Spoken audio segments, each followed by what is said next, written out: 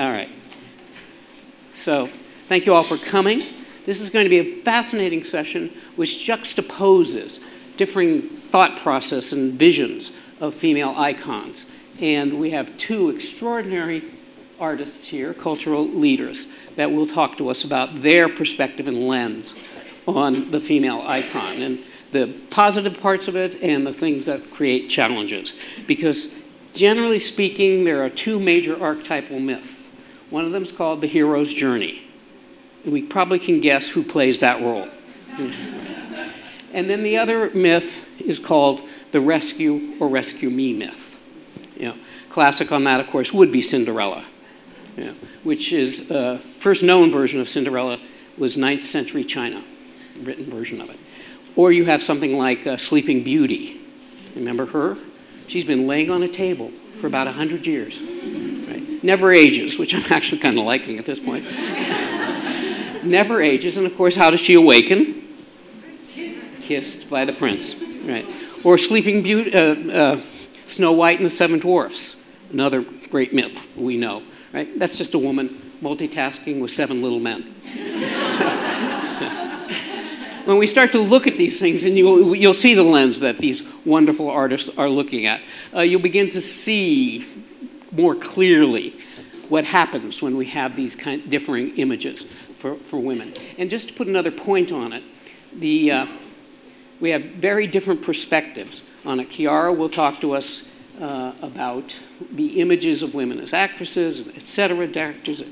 And then Rena will talk to us about the everyday lives of real women, if I can use those terms.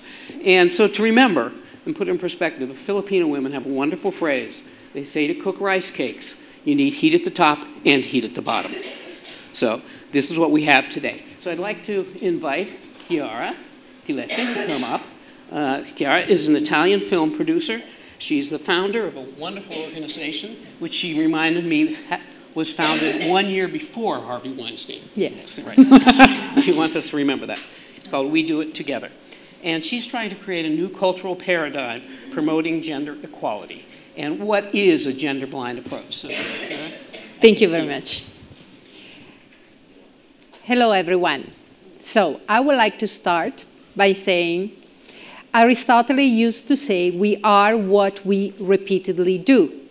But Aristotle didn't live nowadays, because nowadays we have social media, cinema, TV, screens everywhere. So who are we? We are what we repeatedly see. So my question to you today is the following. What is a culture made of? A culture is made of a repetition of an image or of a concept that becomes a belief. That beliefs becomes the DNA of a culture. So what type of images have we created about women, since we are a majority, but we are treated as a minority globally, and we represent 50% of the population. So let's go and see what type of images. So it's the perfect woman of objectification. And so today I would like to bring you in a journey where we go from the different type of storytelling. And my question to you is, if we change the storytelling, can we change the culture and therefore the role of women in society? And if so, how can we do this? And can men and women do this together? Well, I would like to bring you in this journey of the storytelling, starting from the fairy tales, then the advertising world, the movies, and finally the social media. So let's start with Cinderella, the most translated fairy tales in the world. So who is Cinderella? Cinderella is a young, beautiful woman. She has no friends beside a couple of birds and a family of mice. She cleans all day long while she sings. It's very important because we do clean and sing at the same time. We are happy. And her half-sisters are evil because she's prettier, and they're her competitor. The prince is going to choose only one.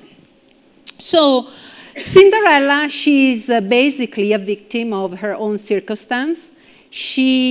What solution does she have? Well, let's try to think. Maybe marry a prince, number one. Number 2, marry a prince.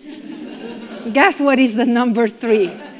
Marry a prince. So let's find out if Cinderella is going to marry the prince. Well, as we can foresee, she goes to the ball with nice crystal shoes, because who wouldn't go to a ball with nice crystal shoes?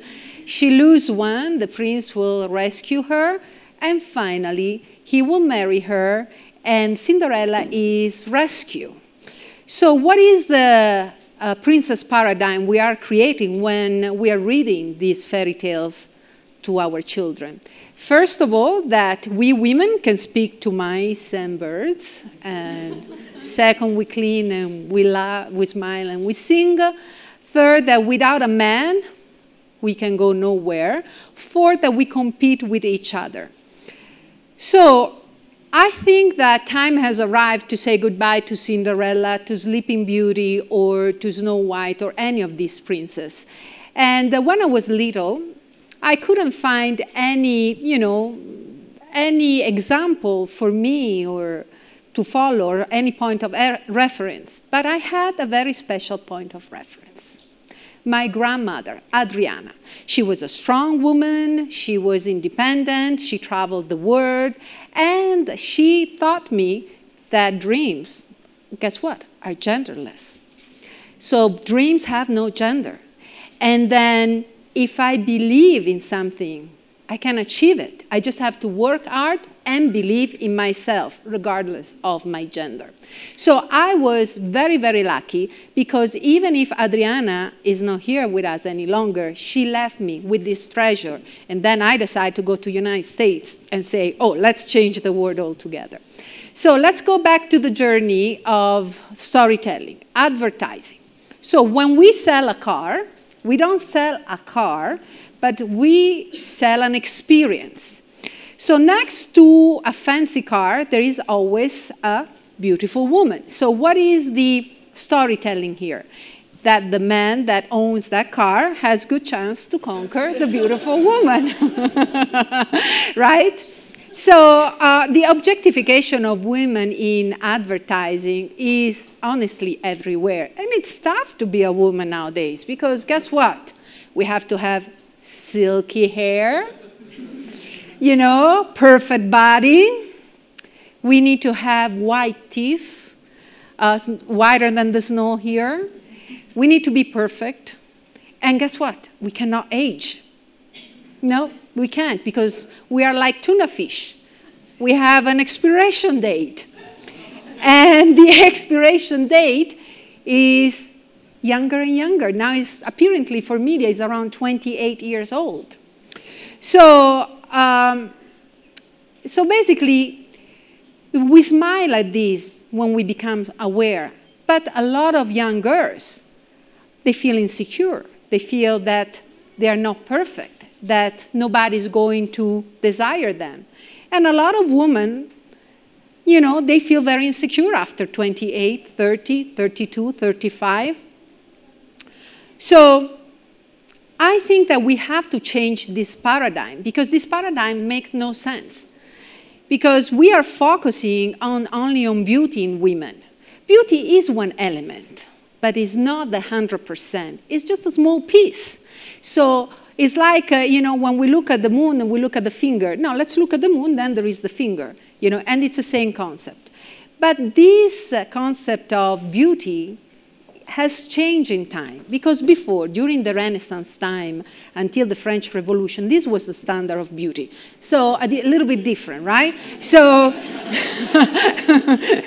an easier goal for us women, honestly. I would rather go to that direction.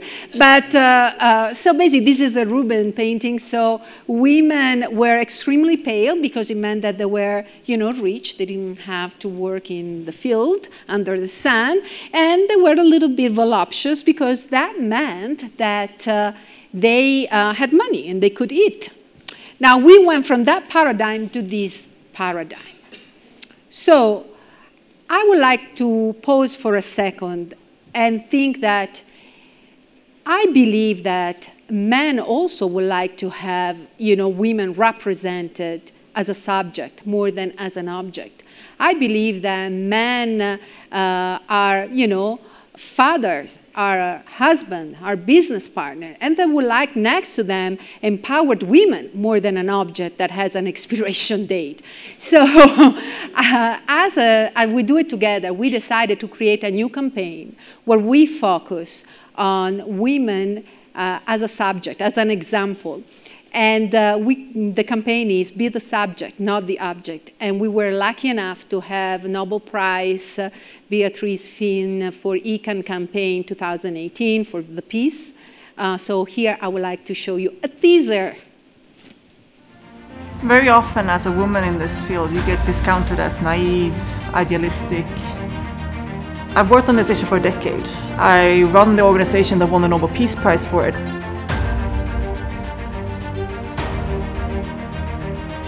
Yet in a taxi driver, when they ask me what I do, it's like, that's never gonna happen.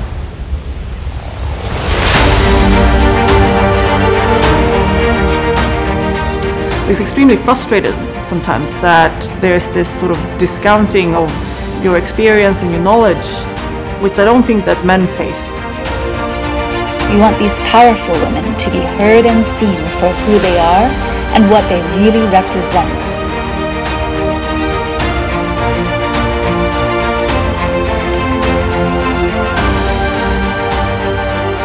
We do it together. Hashtag be the subject, not the object.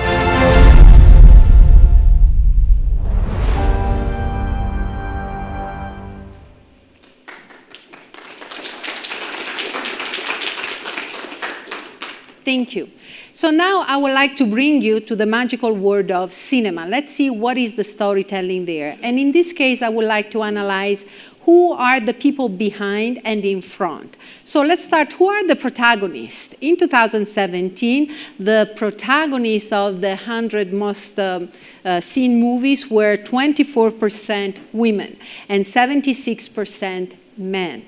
And of these 24% women, most of them, their role was related to their to their men. So they were either wife, daughters, or, wife, mothers, or lovers. So we didn't really see roles for women, were after their dreams, their career goals, but they were really related to the men. So they were desperate wife trying to, conquer their men back.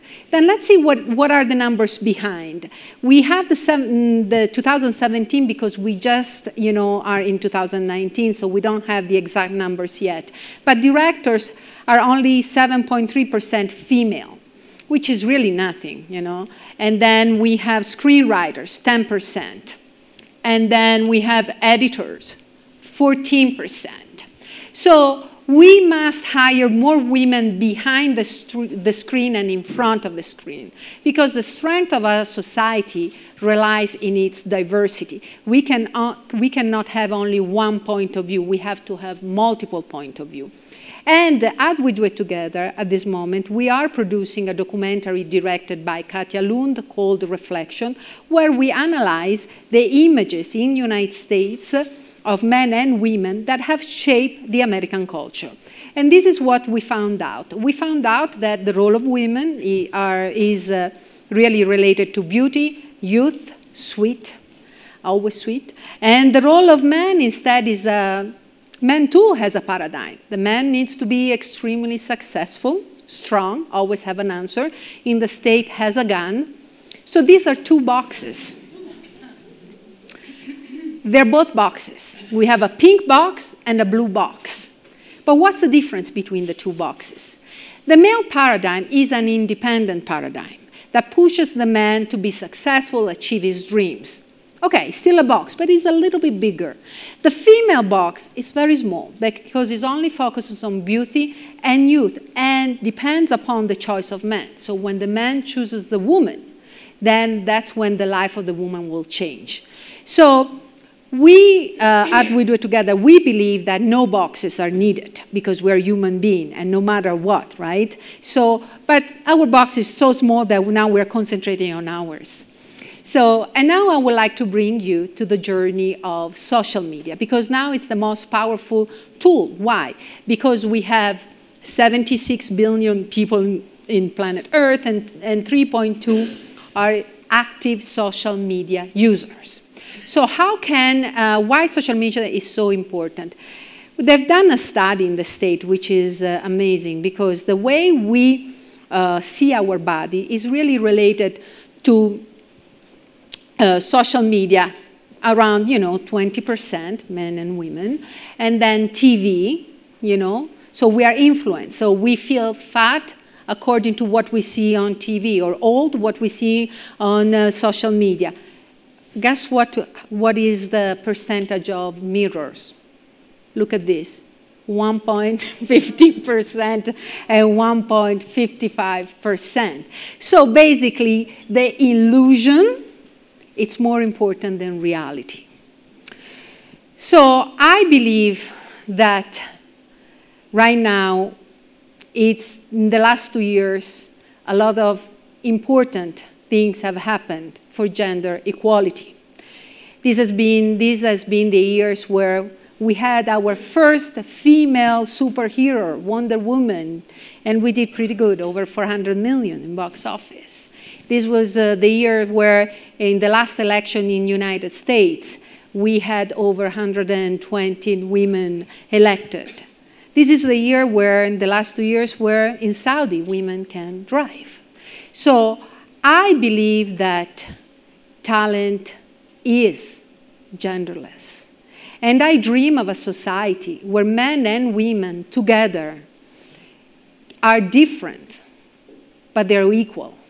And I believe that all of us today, we can change the storytelling and the paradigm, first of all, by not reading, princess stories to our children, choosing movies by women about women. And third, we have the power as author through social media. Why? Because we are creator of our content by posting a picture. We are distributor by sharing a post. We are critique by liking a post.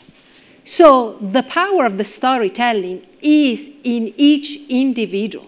So let's pay attention to what we post, what we share, and let's make sure that it's not anymore about gender, but it's about individual. And let's make sure that we create a society where people are investing in people. Thank you very much.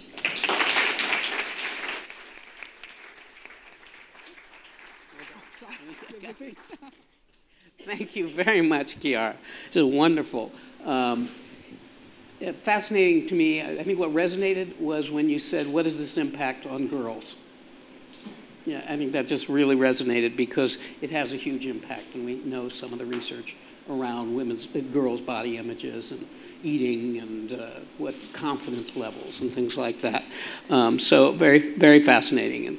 And now we're going to have a different kind of storytelling from Rena Effendi, who is an award-winning photographer. She is originally from Azerbaijan, but now lives in Turkey and has gone around the world to look at not the women that we see in these kinds of things, but the women who have lives that are invisible to us, and whose lives are real. What they experience in life is real, unlike the artificialness that we saw with Chiara's work. So I'd like to introduce and ask Rena to come to the stage.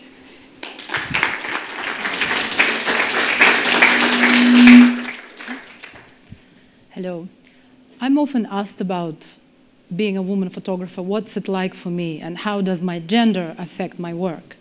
And now, it may sound peculiar, but my answer to that is that in my work, I am a photographer first and a woman second. I'll give you an example. I was 8 months pregnant with my daughter when I went up to a mountain village, a remote village of Khinalik in Azerbaijan. And it was very beautiful there, and people were very hospitable, but still quite traditional in their values. And after photographing for a while there, I realized that nobody in the village noticed my pregnancy. No one put their hand on my belly and asked me how far along I was. No one asked, is it a girl or a boy, or offered me a chair to sit down and rest. And I was surprised at first, but then it dawned on me. I carried a camera, a professional tool. So in the minds of these people, I was a photographer and not a woman. It was as though I could not be both. In my work around the world, I travel to a lot of remote places, and I often see societies that are quite traditional and patriarchal. And the one curious thing that I discovered is that the attitudes and customs which prevail towards women in these places don't necessarily apply to me. And it's not only because I'm a foreigner, it's also because they perceive me as someone with a power, the power to tell the story, their story. And this power changes the dynamics of gender, and it creates a neutral space where I can photograph men of authority, be it militia men, prominent leaders, or village patriarchs. And these men, these powerful men, they pose for my pictures, they bend their rules, and they respectfully do what I ask. Like in this case. Photography has empowered me, and it has also enabled me to meet extraordinary people, and especially women. Now, as you've seen Chiara's work now, and like many of you, I've grown up with this image of a female icon, a very beautiful woman, but in a very specific way, a fragile woman that needs to be saved. You know, in popular culture, rarely did I see women who actually managed to save themselves. But the reality has always been different. And in my work, I came across women that overcame unspeakable traumas, but their spirit remained strong. So today, when I'm being asked, who is your role model, I think of these women. They're not known to the world. They're what we call ordinary women, but their resilience and spirit is something absolutely remarkable.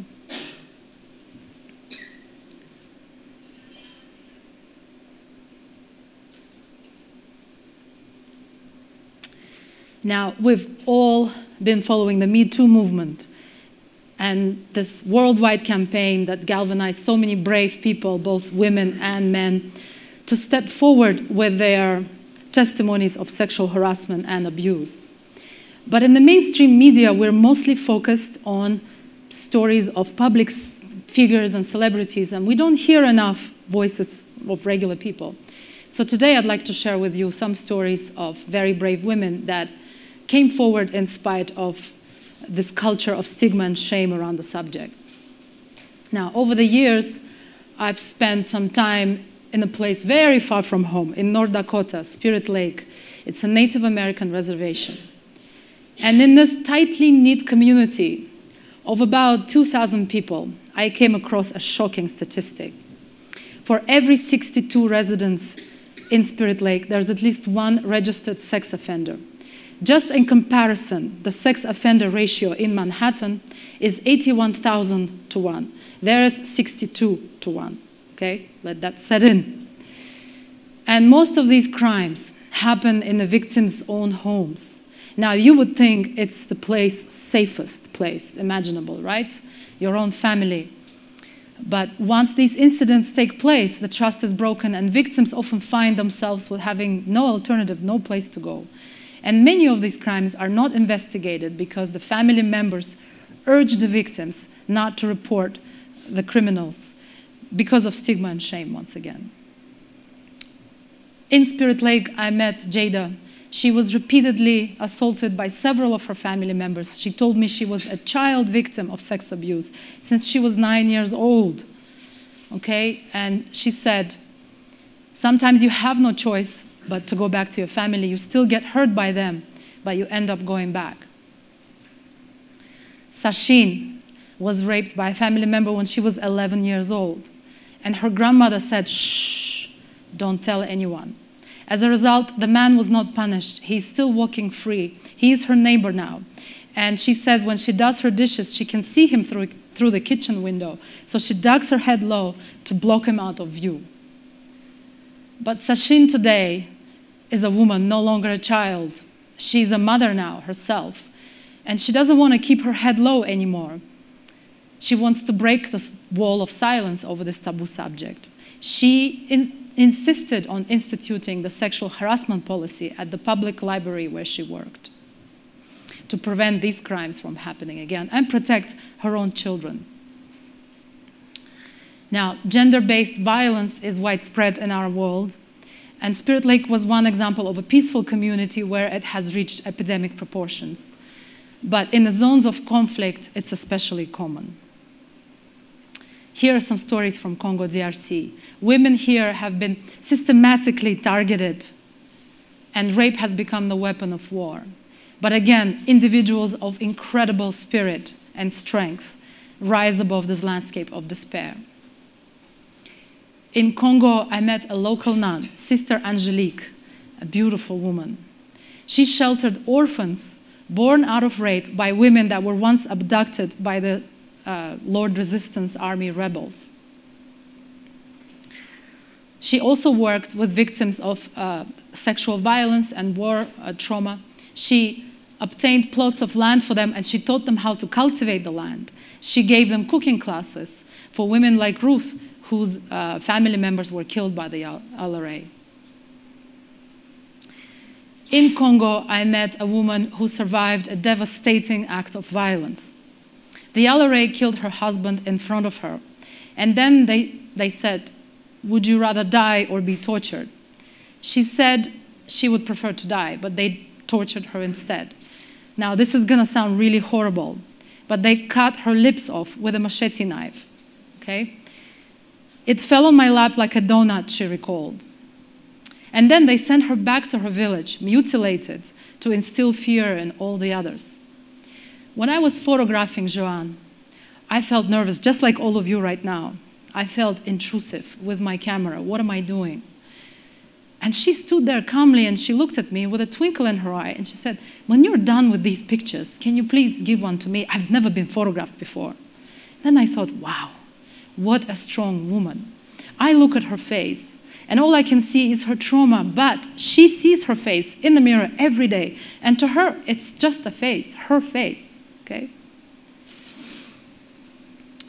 In my work in general, I'm constantly amazed at the ability of people to overcome and recover from some of the most gruesome circumstances. When I went to Chernobyl, Ukraine in the winter of 2010, I observed life resurging in a place once devastated by the world's most powerful nuclear disaster.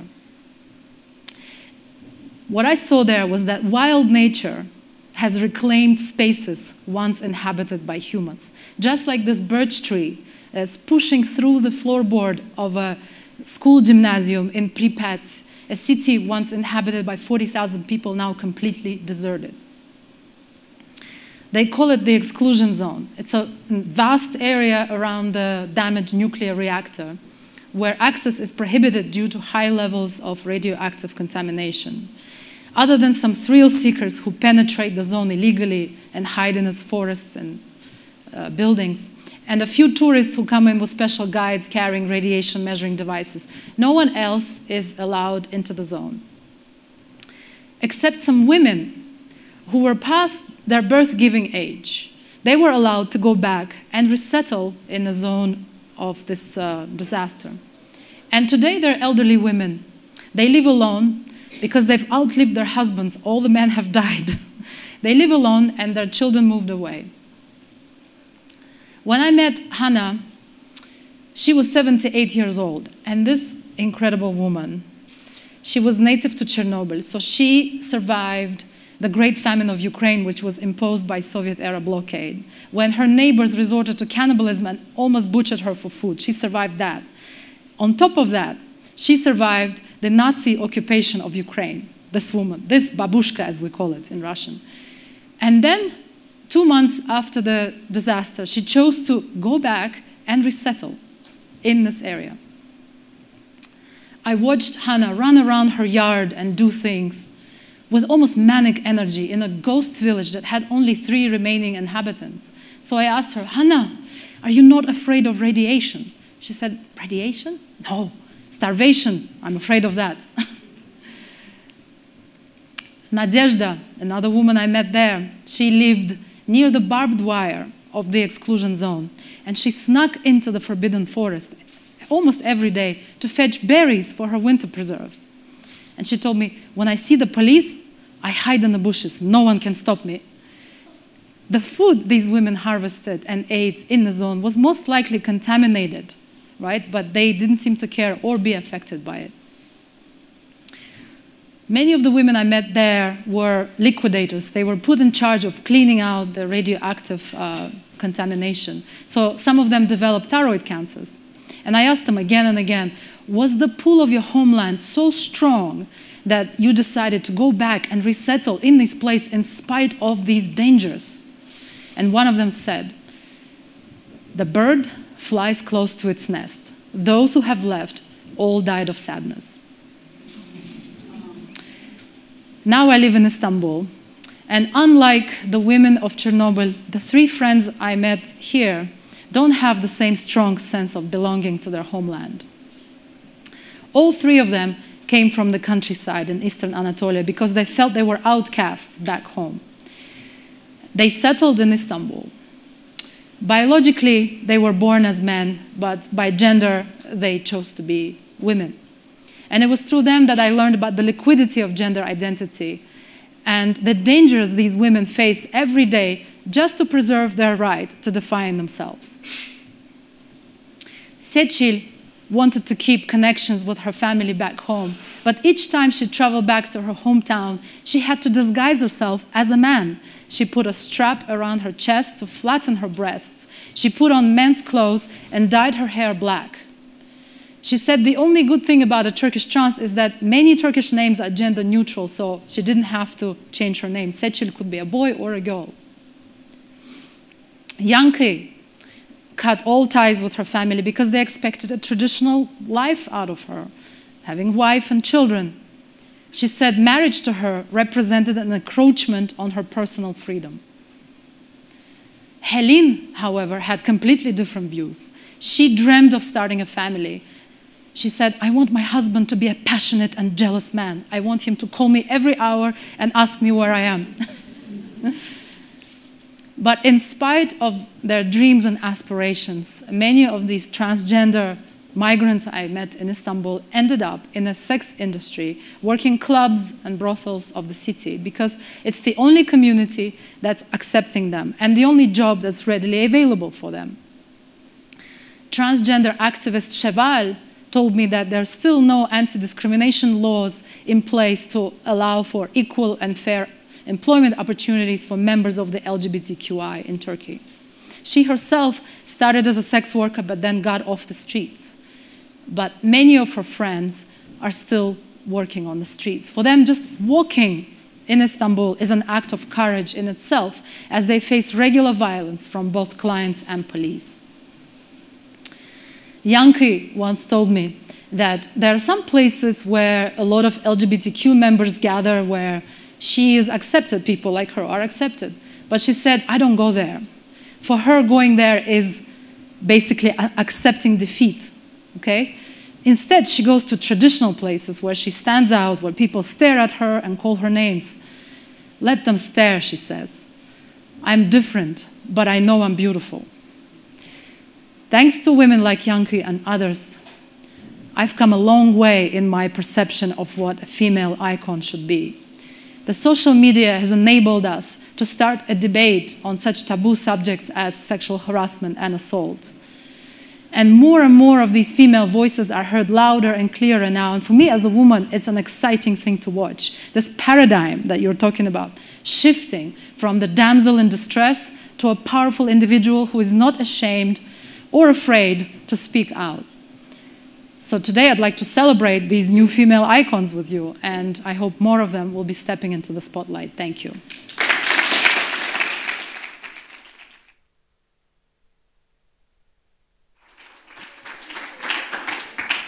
Thank you, Rena, for that extraordinarily impactful set of photographs. I think that will not be erased from our memory, ever.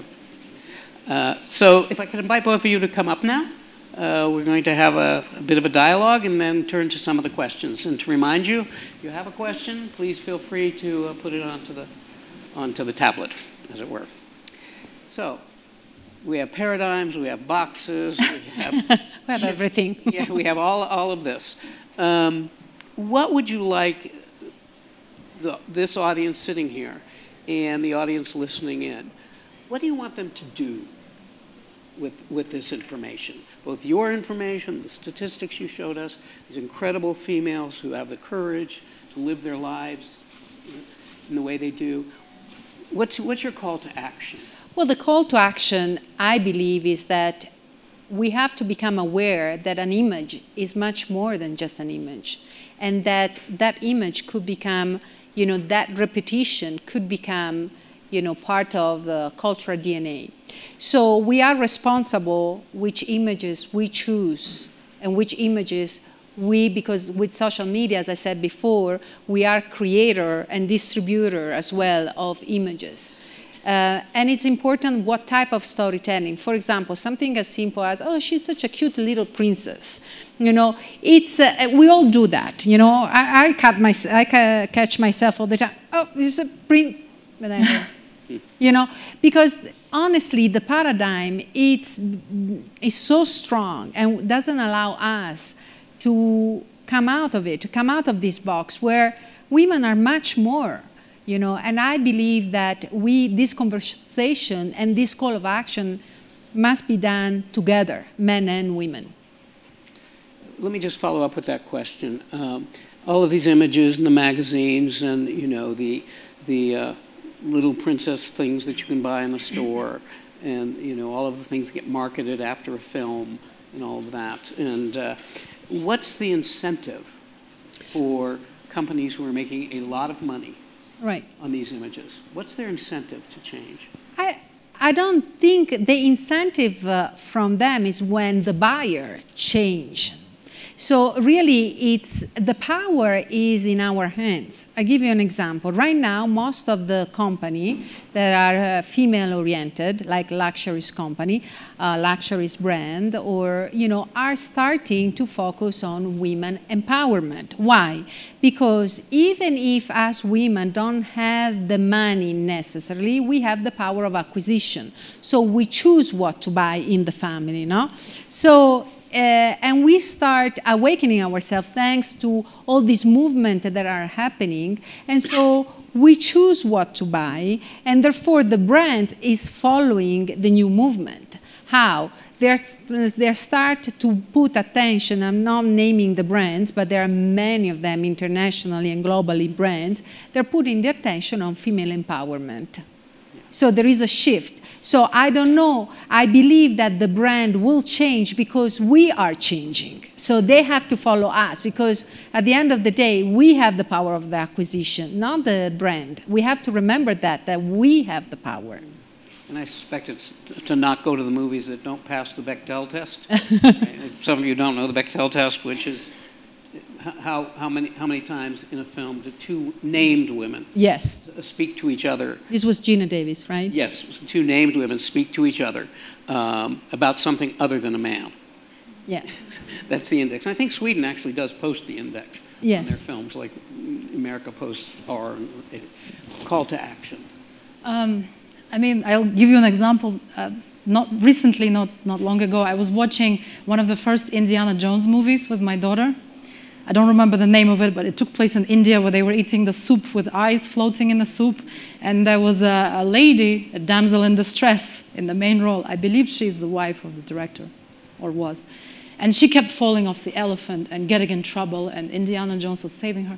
So I'm sitting and watching this movie on Netflix with my daughter, and I couldn't shut up. I was like, this is wrong. Okay, listen, she's 9 years old, my daughter. She was trying to enjoy the film. And I said, this is all wrong. Women are not like that. They don't need to be saved. Okay, in India, I've been there for 2 months. I've never seen a soup with eyes floating in and monkey brain. Please, so it was like this director's commentary from hell, okay? And then I realized that I've watched this film before, and I enjoyed it. Back in the days, I enjoyed. I did not notice any of that. I was just watching it and loving the adventure. Okay, so I think this paradigms that we're talking about is shifting tremendously. I think we've really, all of us have come a long way in our perceptions, and yeah, I mean, we can't watch it again without being angry. Okay, so I think things are happening. And what do you want people to take away from these extraordinary images that you created? for people not to take pity. I want for people to admire these women because they don't deserve pity. I mean, maybe they deserve compassion, but most of them deserve admiration for what they've done because the way I see them is that they're survivors, okay? They're not victims. You know, we have this word victim that's kind of ingrained in our psyche, yeah? But they're not victims, they're survivors of crimes, they're survivors of rape. These women have turned their lives around. They're walking, okay? After all these trauma that they've gone through, they're still getting up and, you know, being themselves and living a life. So I don't want any pity. I just want admiration. How could we go through this entire session without somebody bringing up Frozen? The film, right? Which, for me, when I look at Frozen, number one, I look at those really tiny waists. I'm going, It's always that tiny waist. The tiny waist. It's always, that's a must. And I did read an article in the New York Times that said 57% of the lines said in Frozen are by men. Male voices. Oh, really? Wow. Yeah. So, and it's an enormously popular, right, for many girls. What do we do? You know, what's a counteract to that? Again, we have the power of the remote control. We have the counteract is either we are creator or either we are the audience. The audience is more important in the distribution than the creator, meaning that, of course, the creator is the creator, but the audience is really has the power of which movie is going to be distributed more, because after the first weekend, if the movie doesn't do well, you know, the distribution. So we do have a lot of power. If in, like you mentioned Netflix, you know, how many times a movie get watched. So for us, I think then, again, we go back to, number one, be aware of it. So because until now, as you said, and myself too, you know, at a certain point, I even, you know, maybe wanted to be a Pretty Woman, you know what I mean? So, yeah. So I believe that number one is the awareness. Number two is not a war between men and women. No. Quite the opposite. We're here together. So it's putting the light on the value of women, which is not only the exterior part and the age factor, which is really killing me because every day we're losing a little bit. So, so that's extremely important. So when you are aware, then you make the choice. And then you also share with your children, with your peers, with your husband, wife, whatever, you share why you made that choice and why you are not going to look at, in this case, Indiana Jones and say, I want to be her in the elephant that drops all the time and is finally rescue me. Or I don't want to be Pretty Woman. There is a commercial that I really love. I'm not going to say who is this commercial by, but it says, be the CEO that your family wanted to marry, wanted you to marry, you know. Oh, yes. So let's not be the girls that drop from the elephant. Let's be Indiana Jones. You know, that's the kind of. I would also think that you would want to encourage, both of you, the use of social media. Absolutely, big time. Where, in a funny sort of way, for naming and shaming, as it were. For some of these. Absolutely. What do you think about? Well, the one thing is, like, let's not be ashamed anymore. I think it's now finish. No more shame, you know. Something that happened to me in Cairo was very close to a sexual assault, okay? And as soon as I came home, I fought it off, and I had my face bleeding. And as soon as I came home, I did a selfie of my face bleeding. And for a year, I was ashamed to post it, to tell people. But then there was a rally in Cairo organized by people who were trying to rally against the subject of sexual harassment. So I posted this picture of myself, my face, on Facebook, where people post their vacation pictures because they want everyone to be envious of how great, you know, your life is. I post my bleeding face, okay? It got shared, it went viral. It helped the rally, it helped the cause, and you know, it also inspired other people to not be ashamed. And I got letters from women telling me their stories, and it emboldened some people. So I think that this time of shame needs to stop. There should not be stigma around the subject. We need to open a dialogue. It's a hard dialogue. These are hard truths, but we need to speak about it. Okay? And let's shift from the victim to the empowerment, because if we focus, exactly. I mean, if we focus too much in the victimized culture, let's remember, we will stay victims. So let's put the energy, let's make sure that all the victims are recognized, and then let's make sure to empower each one of us, you know. Unfortunately, our time is coming to an end, but both of you do an extraordinary work. You're opening people's minds, both men and women's minds, about these, putting these photos up like that in that sort of critical way, I should say critical mass way, really helps us understand what's happening. Wonderful phrase, and I guess appropriate to use in Davos. Women are like snowflakes. One alone may melt, but together we can stop traffic. They're stopping traffic.